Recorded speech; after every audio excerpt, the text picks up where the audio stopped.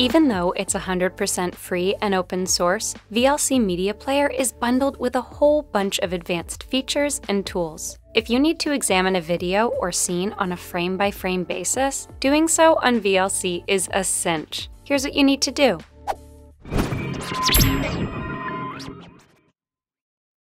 To start, open VLC, then find the video file you want to go through frame by frame. Drag and drop the video file into VLC to play it. Then immediately pause the video once it starts playing. From here, skip ahead to the timestamp you need to examine frame by frame. Or play the video and let it run till it gets to the scene you need to examine. Once the timestamp or scene loads in, tap your E key to pause the video and prompt VLC to load in the next video frame. And that's all there is to it. Tapping the E key will load in the next frame, while holding it down will show you the next frames in rapid succession until you release the key.